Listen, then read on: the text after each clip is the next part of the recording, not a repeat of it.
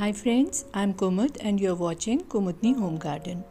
Starting the video with this beautiful plant, bushy plant called Hamelia, because it attracts lots of hummingbirds. So friends, I did some shopping recently. A few of the plants are here and few I'll be showing in the end. This is a peace lily variegated plant and this looks beautiful even without the lilies in this.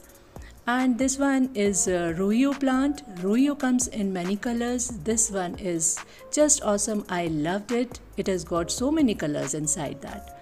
And this is another variety of begonia called Rex begonia. Vex begonia comes in winters and Rex comes in summers. So this is a summer variety and the leaves are just beautiful. They are like wings.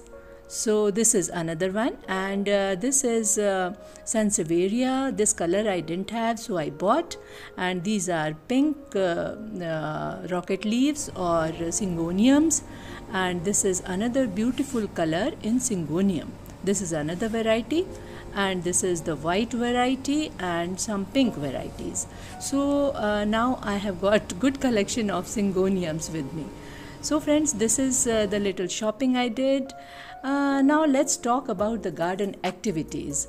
Garden activities is not something which one does just someday. It is often done in the garden. Every day one has to work in the garden, friends, to check on the plants, which plant needs what kind of attention. So not all plants needs all kinds of attentions, means they don't need same kind of attention. They all need different kinds of attention. So you have to keep an eye on all the plants. So in the evening or in the morning, one can take a trip to the garden, have a look at all the plants and do the needful. So friends, I also did some activity in my kitchen garden this time, which is on the roof. So I bought some these Ladyfinger seeds, and I am going to show you how I planted these seeds. So this is the packet, this is the company, and at the back side there is no mention of any packaging date or anything, only the rates are written. So somebody has bought it for me, and I'm going to plant these. A perfect garden, friends, is a mix of different kinds of plants, growing together in one place. So this is the bed I made on my roof. I have shown you earlier also. And this is a DIY bed, and I have kept it lighter, and I have put the soil. Sorry for the mess, because last night it was a storm, a dust storm, and since it is very light, it fell down towards one side. This one I can repair later on. Right now the requirement is to sow the seeds of Ladyfinger, or we call it Bhindi in India. So friends, it's very easy actually. We have to plant the seeds directly in the soil, and since the plant, it spreads its leaves and stems quite a lot, so we have to keep some distance. Distance has to be at least 6 to 8 inches. So this distance I have maintained, and I'm making the holes. First you have to make holes like this, and the hole has to be about 1 inch to 2 inch, and the soil has to be well draining, friends.